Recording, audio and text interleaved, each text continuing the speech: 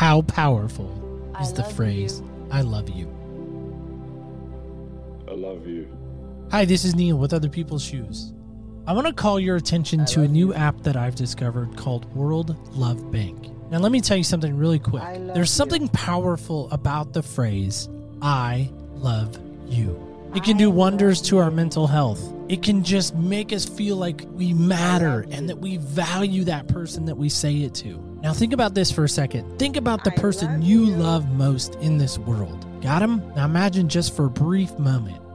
Imagine if you could never hear the words, I love you, ever again. That's what World Love Bank is all about. See, what they're doing is they're capturing the I love yous from loved ones that you can go back in and go into that bank like a savings account and withdraw that I love you, even if that loved one is passed. Because maybe that loved one has banked their I love you and it'll be there forever. So think about that. Check it out right now. World Love Bank on your favorite app store of choice, whether that be Apple iOS or Android Google Play. Check it out now. World Love Bank. I love you. Hey, come take a walk with me, not like you used to do. Do something different and put yourself in other people's shoes. Open up your mind and open up your eyes and change your direction, change your perspective. Welcome into Other People's Shoes. As you know, I am your host, Neil Matthews. Thank you so much for joining me today. Really excited about today's guest, but before we get to her, I do want to just invite you in. That's right. I want to invite you into this conversation that I keep having with people. So if you're wondering how you can do that, two simple, easy ways to do that. You, of course, can jump right over to opspodcast.com right now, and you can just leave me a little note of what you heard today. And if you don't like writing, listen, I know, like some of you have the talent for writing, some of you don't. I'm one of those some of you don'ts. I love to just talk. Obviously, that's why I'm a podcast host, right? You can leave us a voicemail right there on the page. Tell me what you're loving. Tell me, I don't care. Tell me what you're hating. I love that too. Also, if you're over on the social medias, jump on over to your favorite social media of choice and follow us, tweet us at OPS Podcast Show. A little different, kind of the same. Help me welcome in my guest today. I vowed kind of never to do this, but I can't help but bring back one of my favorite people in the podcast community, Planet. And I'm really excited to sit with her because she has a new book coming out. And I don't know about anybody else. Like, I'm not a big reader, but I might make time to read this young lady's book. Such an inspiration to me. She actually said something to me. I'm not going to tell you what she said just yet because I want to get her raw, real reaction to this too. She has said something that has stuck with me for almost 2 years. Hard to believe, I know. Help me welcome her in all the way from South Carolina. The doctor is in, Dr. Michelle Bengtson. Doctor,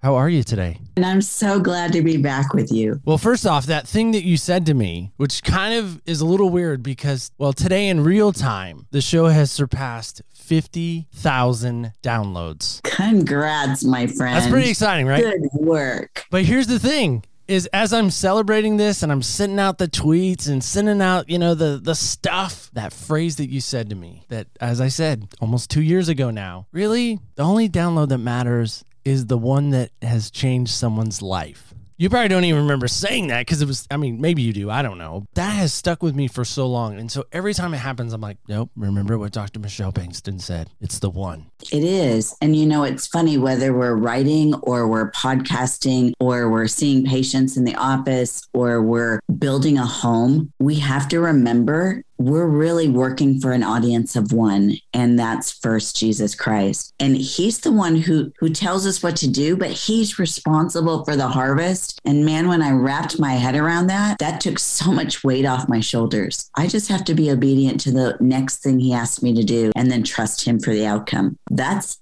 his heavy burden to bear. And I think that's the thing that still, in a lot of respects, still drives me, is that one. Right? Is that next one, right? Whoever that next one might be. To your point, whoever he's putting in front of me today. Yes. So, Michelle, I know we asked you this once before, but we're going to ask again. Maybe it's changed, but we've changed it thanks to your good friend, Misty Phillip. I would say she was the catalyst for this. So apparently we're not allowed to ask shoe size anymore. That's offensive. I know. I'm not ready for that. I know. That's offensive. So we're going to change it up a little bit, but that's okay. It's okay. It's been a minute since you've been here. We are going to ask this. Maybe this is a little bit more exciting. Like, what style of shoe do you like to wear now? Oh, I like an open-toed shoe with about a 1-inch heel.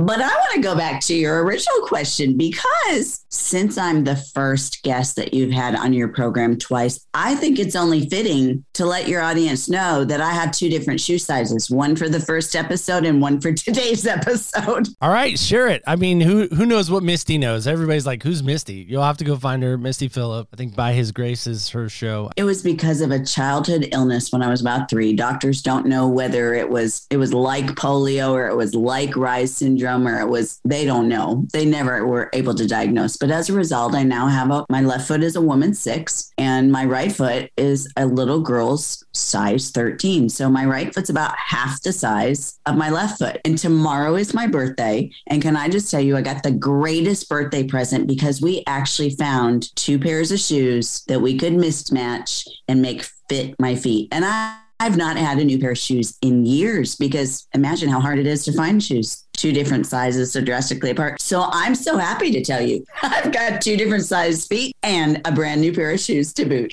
Michelle, getting into this is so weird to me. I'm tying my shoe one day as I'm getting ready to go to church or work. I was leaving the house, so I was putting on shoes to leave. And as I'm leaving, I'm doing the loop, swoop, and pull. I think that's the right way to tie the shoe. I don't know. There's probably reasons out there to tie it this way or that way. But as I was making that loop to put the bunny through the hole, like my mom taught me, I think kindergarten, maybe first grade, I don't know, whenever that was. She can correct me on that. But as I'm doing that, I grabbed the plastic piece, and I'm like, thank you, Phineas and Ferb, the Disney program, for reminding me that plastic into the shoelace is called an aglet. And not a lot of people know that. In fact, I've asked a couple of people, because I work in a retail environment now, so I'm seeing customers kind of daily. And so just kind of for fun, I'm like, hey, do you know what that plastic into the shoe is? I Googled it, but I don't know if Google's right, and kind of playing it off like that. And somebody actually said, well, it's actually called an aglet. I was like, interesting. The reason why I bring that up is because I think everyone has an aglet. I think everyone has this one thing or maybe multiple things that have kept them from unraveling. Because again, if the aglet isn't at the end of the shoelace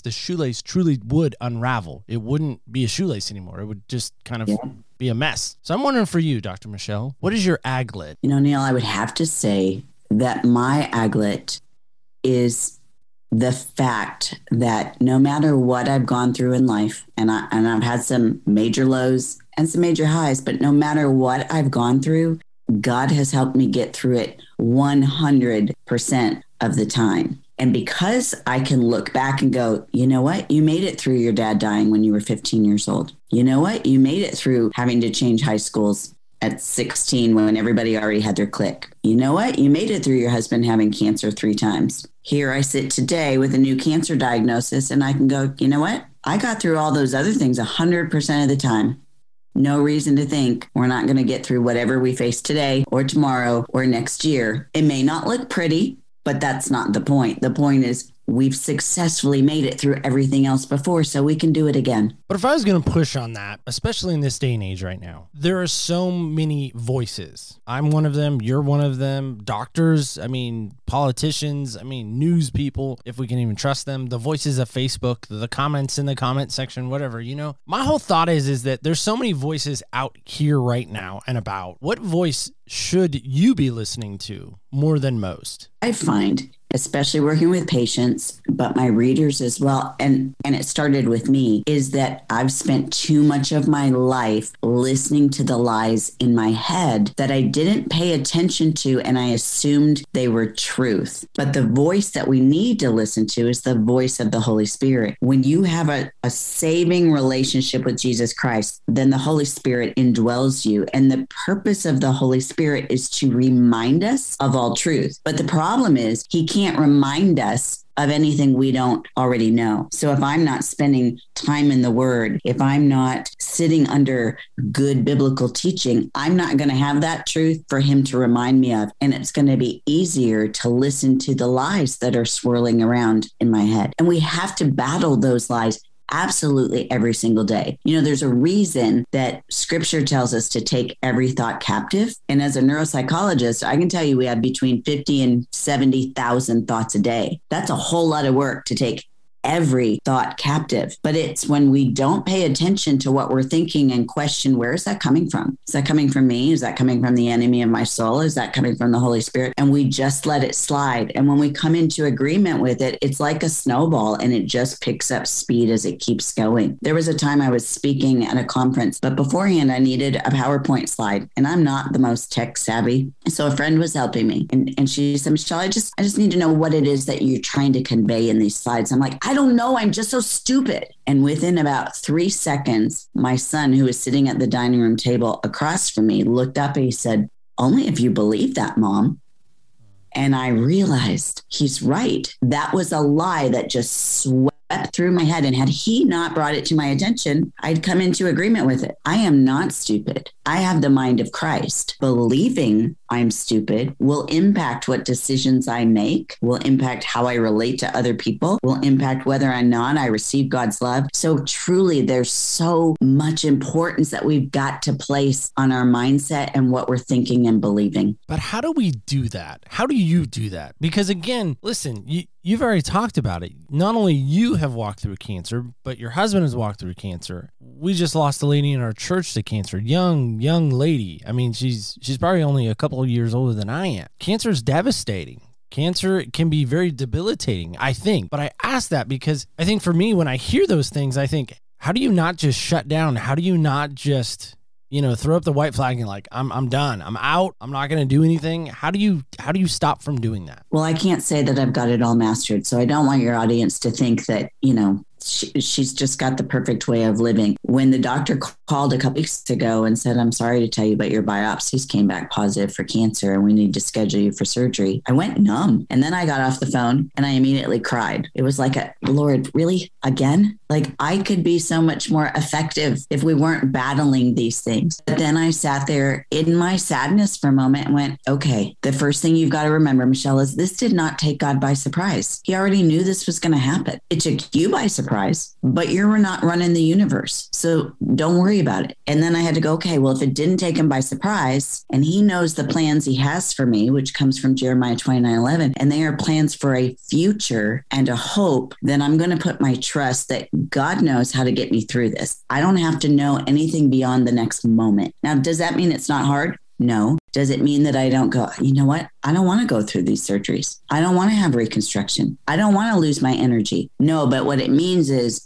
that God already planned for that ahead of time. And as long as I'm willing to keep my focus on him and not on fear. I wrote that book, Breaking Anxiety Script, How to Reclaim the Peace God Promises. And the crux of that book is, where are we putting our trust? And fear is a misappropriation of our trust. When I go into fear, I'm trusting the doctor's diagnosis, the doctor's prognosis, more than I'm trusting God's infinite plan for my life. And it's comforting to me to know that my days are already numbered in his book. So he knows. I mean, I could walk out in front of a car today, or I could live for the next 50 years. It doesn't matter. He's already ordained it. So I don't have to worry about that. And that gives me great comfort. We've been going through this whole COVID thing, and it's hard to lose loved ones, whether it's cancer or heart problems or COVID.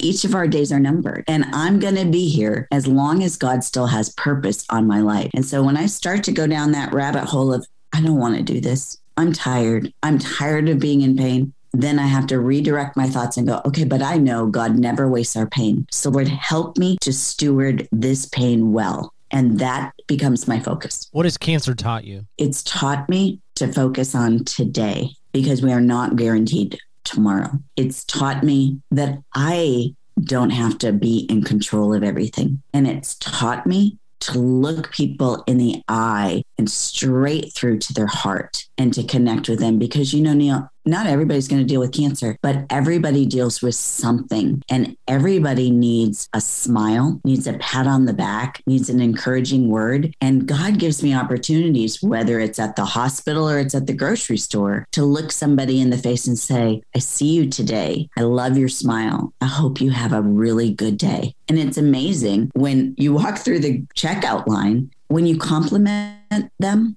they light up like, wow, everybody's always been so grumpy. And, they want to know, how come I couldn't find Dijon mustard? And I want to look at them and say, thank you for showing up for work today so that I could get my food. Being someone that works in a retail environment, selling internet to people, that goes a long way. Just want a little food for thought. I am blown away by your strength. Can I just say that? Like, I truly am.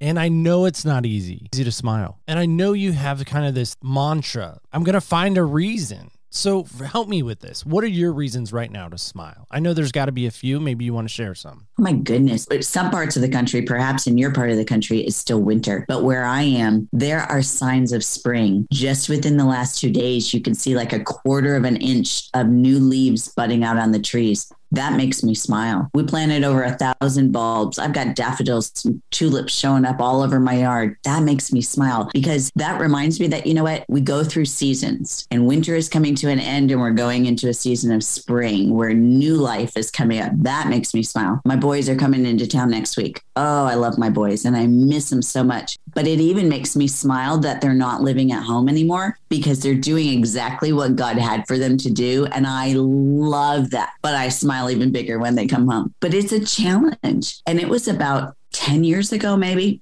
that I was very ill on medically induced bed rest for about 5 months. And the longer I was on bed rest trying to recover, the more I went into the pit of depression. And there were days that I thought, you know what, if this is going to be my life, I'm not sure I want to continue living.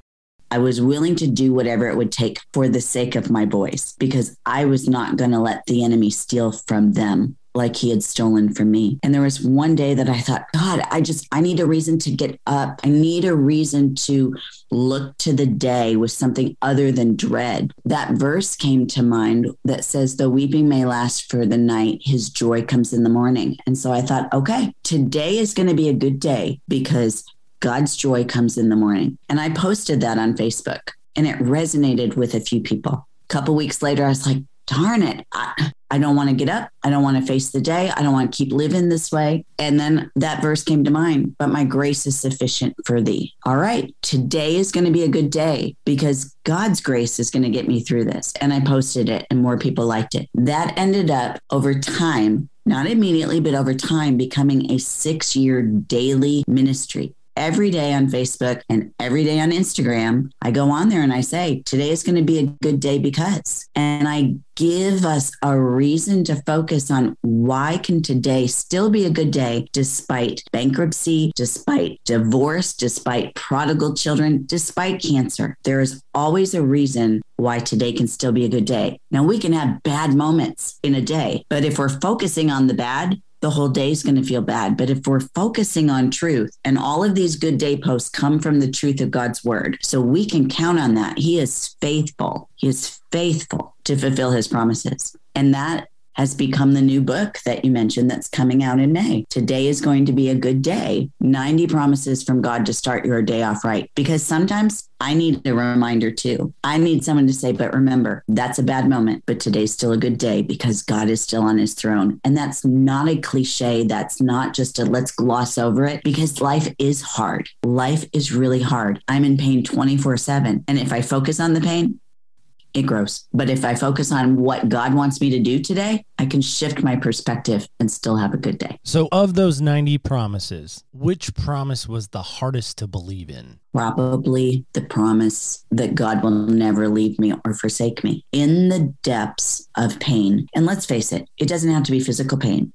I know people who are going through emotional pain, financial pain, relationship pain. There are people, so many people going through grief. So let's just generalize pain for a minute. But in the depths of pain, sometimes God can seem really silent and all you want is to hear his voice somehow. Maybe not, this booming, resonating, like cinematic voice, but even that still small whisper in your heart. And it can feel like God's left you. But what I've learned the most through everything I've gone through in my life is that fruit grows in the valleys. Fruit does not grow on the mountaintop. Mountaintops are great and we all want them and we all want that beautiful vista. But it's when we're walking in the valley that we really figure out where our faith and our trust is. And if we will draw closer to God, really that's when the fruit's going to grow. That's why you notice when I still have a smile on my face despite the pain. It isn't me. It's that I'm trusting in a good God. And I know he's got my best interest at heart. But it is hard. I have to remind myself, I have to tell myself, he has not left you just because you don't feel him. You don't see where the wind comes from, but it's there. You see the effect after the wind is blown through. It's the same thing with God. He will never leave us and he will never forsake us. But that means I have to be willing to go, okay, your ways are not my ways. I'm going to trust that your way is better than mine. And that's hard. Why was that one so hard? I mean, again, there's 90 of them. I mean, imagine there's probably a few that were a little hard to put pen to pad, but that one, why for that one for you was the hardest? Because so often it feels like other people don't understand. And everybody wants to be seen and to be understood. That promise was really hard for me because in the depths of pain, I mean, there are nights that I will just bawl like a baby because the pain is so bad and I just want to sleep, because if you don't sleep, it makes pain worse. And I cry out and I want God to take the pain right away. But I'm grateful sometimes, Neil, that he doesn't, because if we didn't go through pain, we wouldn't need God. When life is easy, it's easy to ignore our need for God. But when I'm going through pain, I've got so much more compassion for other people. And when I'm going through the really hard pain, it reminds me of the pain that Jesus went through when he died that horrific death to save me. And that's something I don't ever want to lose. I don't ever want to lose the appreciation for that, because his pain was so much more than mine will ever be. But it served a purpose. You said everybody wants to be seen and understood. Did I get that right? Yeah. Do you feel like right now you're being seen and understood in any way? I do. You know, it's really interesting because I do share about the trials on my social media and in my books. I'm honest and I'm real and I'm vulnerable. But the other day, I actually shared a post and I was crying in that post. And it was amazing because people said, you always seem so happy. I've never seen you cry. And I said, I don't ever want you to think my life is perfect, because I have ups and downs just like you do. But I want you to know that even when life is hard and tears are leaking out my eyes, I'm still trusting God, but I'm not going to minimalize it and say it doesn't hurt. And I think people really connected with that because people can't connect with perfection. And it's a fine line. I don't want to be whiny and complaining, but I want people to see real life, because it's so easy for us to think, well, I'm the only one going through this. Everybody else's social media, you know, it looks like the perfect Disneyland life. And that's just not real life. I want people to see real because we connect with real. No, I 100% agree. I don't think I've ever cried on Instagram or Facebook, though. My friend tried to get me crying at the Duke, North Carolina game a while back because I was in tears because we were losing, but I don't think that video has surfaced, thankfully. But listen, I have a few friends, acquaintances, friends, even family members that are atheists. They just don't want anything to do with God. I can't help but kind of step into their shoes for a moment here.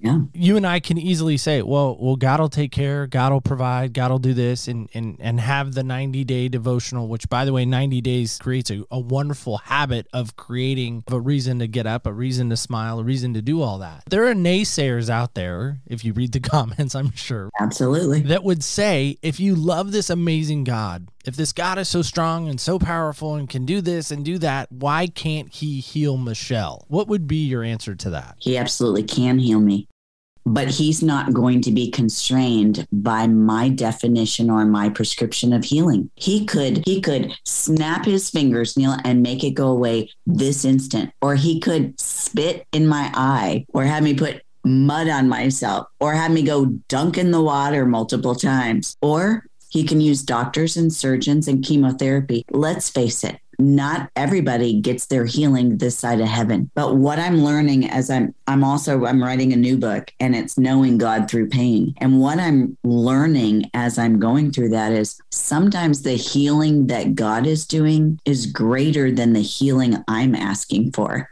I want him to heal the physical pain. But what I see him doing even deeper than that is healing some emotional wounds and healing my difficulty accepting his love in whatever form he wants to give it. You know, when I love my children, I do it in the way that I can best express it to them, but it may not be the way they want. When they were younger, I know there were times they wanted me to let them go out with certain people. And in my love for them, I said, no, that was not the answer they wanted, but it protected them. And so what I'm learning through this is God absolutely can heal me. He could do it today. He could do it tomorrow. It could be at the end of the month when I have surgery. It might not be this side of heaven, but he's doing a greater work in me. And I'm grateful for that. But I'm still going to pray and I'm still going to believe for the healing, however he wants to do it. Well, again, I think the flip side of that, and by the way, I think that was an amazing response. The flip side of that, if I'm going to be a spiritual person, we'll just make it a spiritual person, kind of a general, not a Christian, not a disciple, not a whatever, not a believer, whatever, but a spiritual person. If I'm worshiping a God or believing in a God that is of my creation, is it a God? I mean, that's the wacky part I always run into because, again, I know back in the Old Testament, they were making gods. Yeah. And they were worshiping them. And the God of Baal, I think, comes to mind. And yeah. It's like, you made that. It has no power. You made that. It would be like me worshiping the MacBook that I'm on right now or my Rodecaster Pro.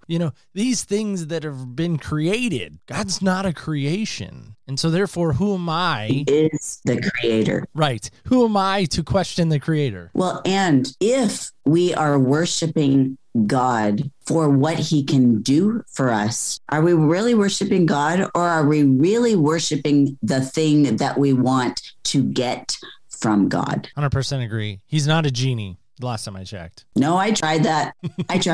The thing is, if it's true worship, we're going to continue to worship and praise even when our prayers aren't answered the way we want them to be. But I know he is capable. You mentioned earlier in the program about my husband. When he was diagnosed with cancer, we sat across from that oncologist. We had a 1-year-old little boy, and the oncologist said, Mr. Bengtson, I'm so sorry. You need to go home and get your affairs in order. You've got less than 2 years to live. Neil, that was 21 years ago. God healed my husband, but it wasn't just a snap of the finger. He had to go through a 23-hour surgery, a year of chemotherapy, follow-up since then.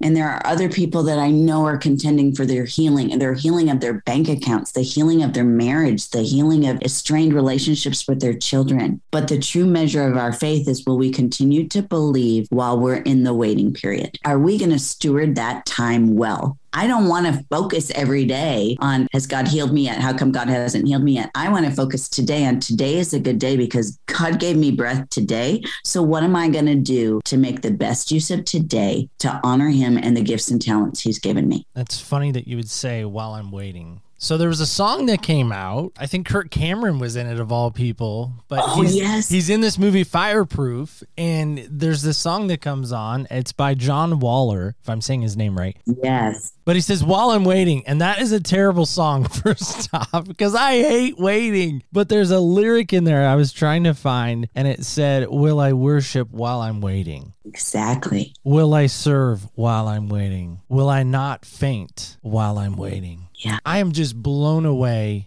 by your strength. Again, I know it's not easy every day. I know there are days that you're probably just like, nope, I can't. Not today. But if I could ask this, and I'm trying to tread delicately, I know we're pretty good friends. If God's timing, next month you're done. You're no longer Michelle. You're in heaven, which is amazing. We'll celebrate. What do you hope people remember most about you? I want people to remember me as someone who knew that hope prevails. And that is not a cliche. It is, where are we going to put our faith? And even in the difficult times, I want people to remember that, but she continued to trust God. Even if he didn't heal her this side of heaven, she continued to trust. Why do you think that's so important for folks to remember? And even for you to remember? Because we live in this digital age where we're used to everything happening at lightning speed. And we've gotten so used to things happening so fast. It's like that vending machine society. I'm embarrassed to tell you, but I'm getting to the age where I no longer want to wait an hour to eat at a restaurant. Like, I don't want to wait that long. And I used to wait 2 hours outside the Cheesecake Factory 30 some years ago when we first got married for a good meal. I don't want to wait. So we're in a society where people give up so fast when things don't happen in a split second. They don't want to keep putting in the effort. And I want to be one that people will say of me, but she kept trying, because that That's where the results come from. You know, we just had the Olympics recently. Those athletes had to keep trying to get where they are. And for those who weren't on the podium, what are they going to do now? Are they going to keep trying or are they going to give up? Because I think that tells more about a person than just standing up there having won the prize. What are they going to do in the meantime? Yeah, Usain Bolt, speaking of the Olympics, he's quoted as saying he trained 4 years for a 20-second race. Yeah. That's pretty impressive. 4 years for 20 seconds. With no guarantees. By the way, he's still one of the fastest people on the planet. Just want to put that out there. Michelle, as we start to wrap up, I'm curious about this. I know it's been a minute since we've had you on, but new book coming out. Where can people go to find that? Where can we reconnect with you? How can we go about doing that? All my books are on Amazon, christianbook.com, Barnes & Noble. But if you want to find me, tons of free resources and our new Hope Vault, which is just a huge vault of free resources for people, go find me at drmichelleb.com. And I'm on Facebook, Instagram, Pinterest, you name it, all the socials. I have not made it to Pinterest yet. I still feel like that's a little out of my realm as a dude. I don't know. But I've heard other guys are on Pinterest. I don't know. What is, never mind. What is, I don't even, I got to research Pinterest. We'll put research on that. I don't even know what Pinterest is still to this day. It's recipes, right? No? Pinterest is going to take every remaining minute out of your day. So while you still have kids at home, you stay focused on podcasting. I'll put my daughter on it. She's 14 going on 25, so that's how that goes. Awesome. So glad to have you on today. Cannot wait till the new books arrive. But before we do that, we got to make sure we play this game together. And it's an amazing game called Senseless. We have reworked it since you've been on last. So really excited about that. So here's our game, Senseless, just to remind the listeners at home if they have forgotten. We do this game, silliness. It's called Senseless. We take our senses, we put them on a die, and we come up with 6 random questions for you. So you ready for this? This is our game. I have my fancy North Carolina cup, which, by the way, I had to go to the doctor because it broke. It fell off a shelf, and so it has actually been split in 2, kind of like my heart sometimes. My beloved Tar Heels, broken in half sometimes. So here we go. I'm going to roll for you. And you got, I was hoping you were going to get this. That is a 6, believe it or not. It is a blue 6 even. One person you would love to spend the weekend with, and what would you do? I would love to spend the weekend with my father, who died when I was young. I would have all the family over so that he could see the legacy that he left. My boys never got to meet my dad. My husband never got to meet my dad. There are so many questions about my family history and what his hopes and dreams were for me and my brother. That would be amazing. And I might not get to have that conversation this side of heaven, but when I get to heaven, we're going to have a long talk. There's just so much richness in our heritage that I don't think we always know how important it is to take advantage of listening to that information while people are with us. So that's definitely who I would spend the weekend. Where would you guys go? Would you stay in the South Carolina area or would you go somewhere else? Oh, heck no. I'd take them to a good beach. We'd have good seafood on the beach. We'd have long walks, watch the sunset, someplace totally leisurely, and I'm not going to do the cooking. But Michelle, I'm really serious. Like when I started planning this new season, you immediately started jumping in my mind. I'm like, wait a second, we can have like a second guest, but I'm like, if we're going to ever have one, we're going to have Michelle because she is just such a delight and a joy. But I'm serious. Like if we can get real serious for a minute, I know there are praying people out there. I know there are praying people that listen. If you wouldn't mind sharing, how can we pray for you effectively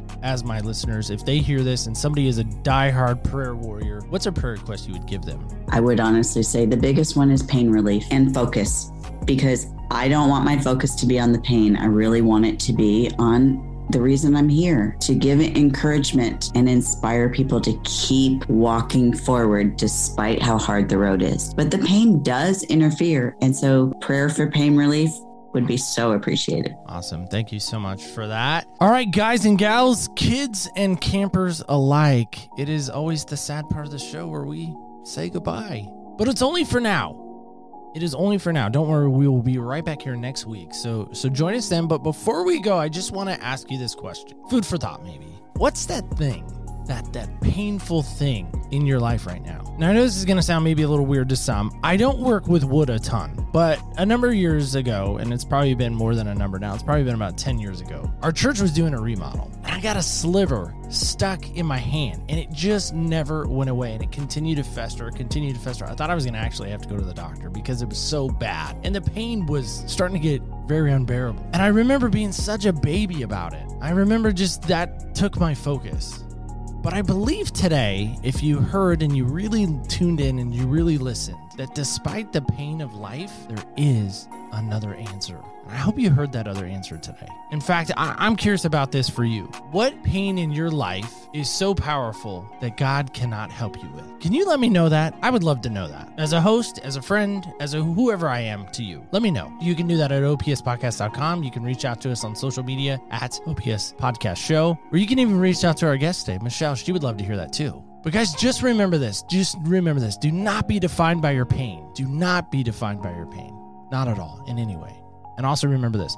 Remember, when you walk in other people's shoes, you really do get a different perspective on life. Thank you so much for listening, and stay tuned till next week when we walk in other people's shoes.